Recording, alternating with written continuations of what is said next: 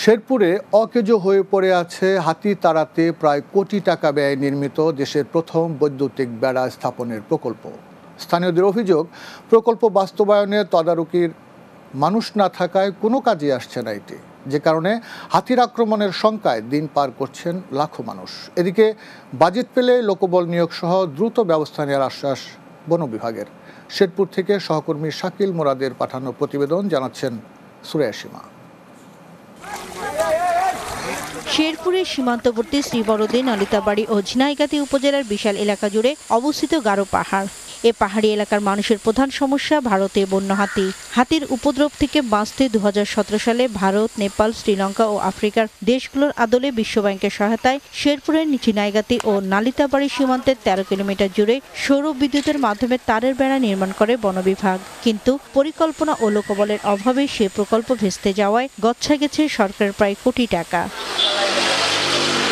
প্রথম দিকে কাজে এলেও তদারকির মানুষ না থাকায় অকেজো হয়ে আছে সোলার ফেন্সিং। সম্প্রতি আবারও হাতির দল তাণ্ডব চালানো শুরু করেছে সীমান্তে, তাই এ মৌসুমেই কার্যকরের দাবি স্থানীয়দের। একবারে অকেজো হয়ে আছে এখন বর্তমানে, তার তোর এদিক ওদিক ছিঁড়ে আছে, একবারে অচল অবস্থা। সরকারি যে আছে বন বিভাগের যে কর্মকর্তারা আছে তারাও তদারকি করে নাই, আমরা অনেকবার অভিযোগ দিচ্ছি, কোনো কাজ হয় নাই।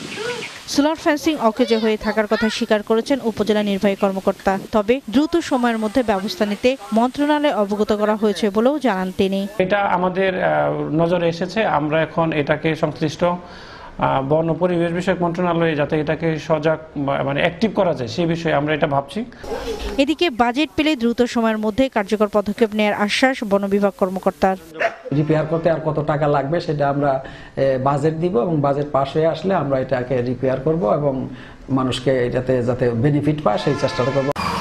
শেরপুর সীমান্তে হাতি তাড়াতে গিয়ে হাতির আক্রমণে এ পর্যন্ত 52 জন মারা গেছেন। এর সাথে মারা গেছে 9টি হাতিও। হাতির আক্রমণ থেকে বাঁচতে দ্রুত ব্যবস্থা নেওয়ার দাবি স্থানীয়দের।